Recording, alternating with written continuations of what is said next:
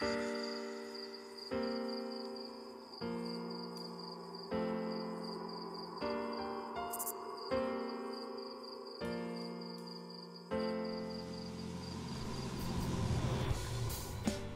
morning, Stephanie Kammerman, the Stock Whisperer, here to tell you the whisper of the day. But before we get to today's whisper, you know it, we got to talk about yesterday's whisper. So yesterday, had my eye on SUNY after spotting those amazing pre-market prints. That is definitely the secret to picking the whisper every day.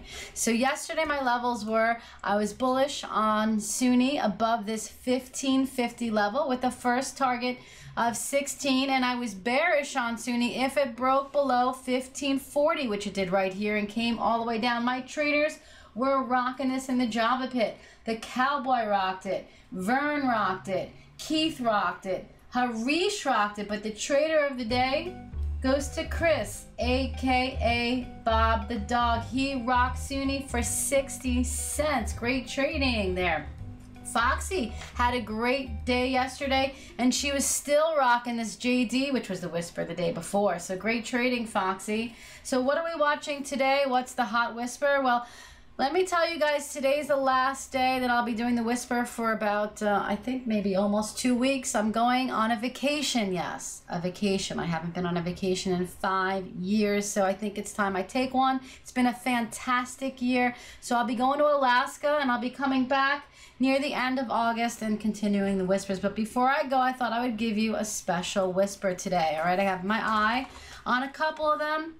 The first one is GDX. We spotted huge prints on this one after the close at $14.29. So I'm expecting a pullback to test that print area. If we bounce above that, very bullish, and also bullish above 1450. So those are the two levels I'll be looking to trade GDX. Also, Facebook has some pre-market action. I'm bearish below this 94 level. I also have my eye on Bank of America. We spotted prints the other day at 1795 area. We are below that, so I am bearish on Bank of America below those prints. Also, AIG.